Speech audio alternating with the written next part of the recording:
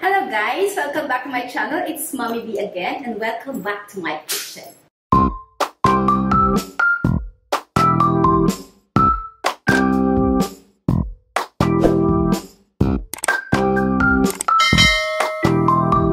For today's episode, we are going to unbox this espresso maker. No? As we all know, hindi pa tayo masyadong nakakalabas and naisip ko, since hindi ako makapunta sa mga coffee shop, should I buy it or not? No? Pero syempre, because of our mga nakikita online shops sa Lazada and Shopee, so I decided to have one. So let's open this, no?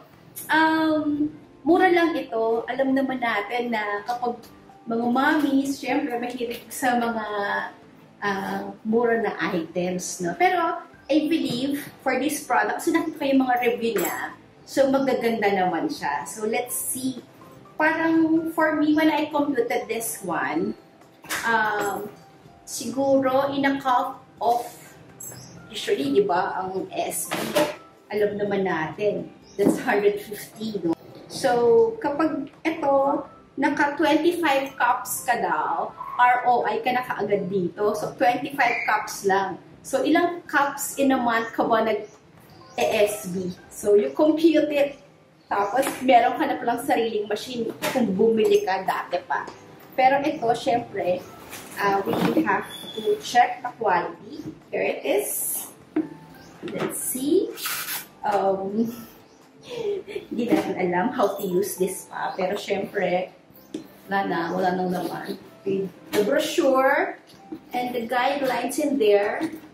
Sana ma-surpass natin yung pag-aaral sa kanya. Okay. So this is the espresso maker. Magaan lang naman siya, no? Wala nakalagay dito eh. The capacity of the water at the back is 1.5 liters. So, pagkopyahin natin yung well-known Caramel Macchiato nila. And let's see kung papasa sa panlasa ninyo, no? Tignan natin. We'll use this machine. So, ito yung ating bagong baby sa kitchen ni Mommy B, no? And we will also use some vanilla syrup from Torani. You know, marami akong friends dyan. Another caramel syrup from Torani as well. No? Naniniwala ako sa brand na to. I tell you guys, matagal ko na silang kilala. And mababait sila talaga kausap.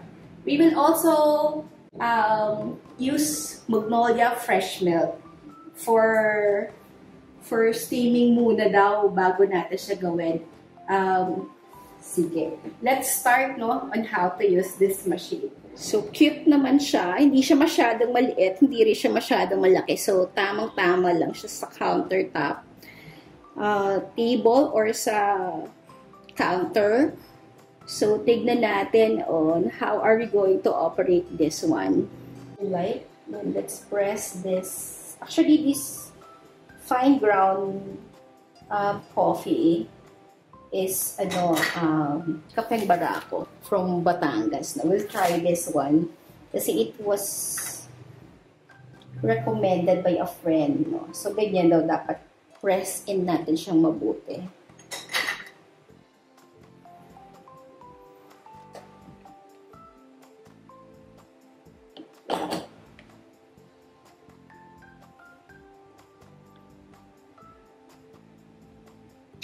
Okay.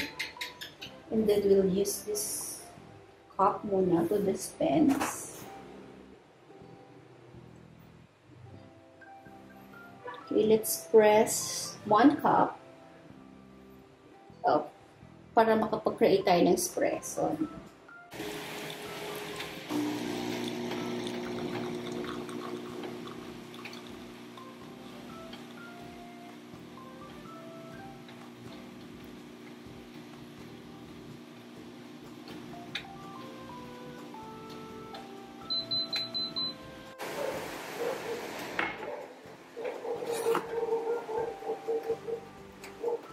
Wow.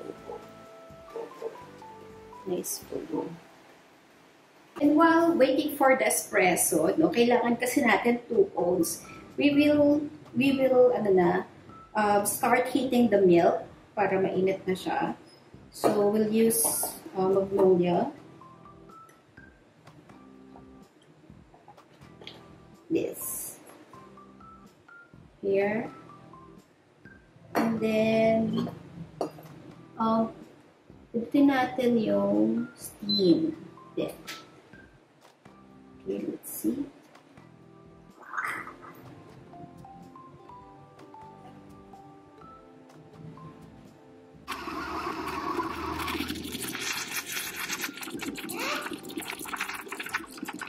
Let's go.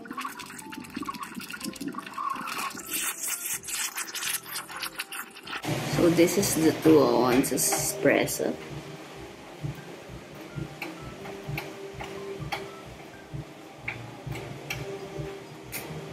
Okay, so this is our milk froth.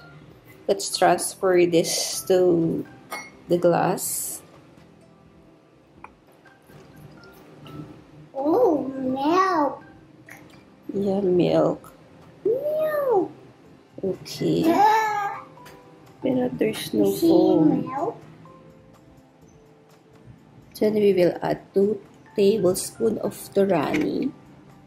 And then, after that, we will add the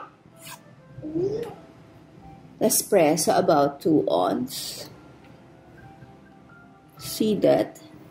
Okay, that mark of the espresso is called macchiato in Italy. So that's the name, that's where the name originated, no? Macchiato means mark in Italy. And then after that, we'll drizzle it with caramel sauce.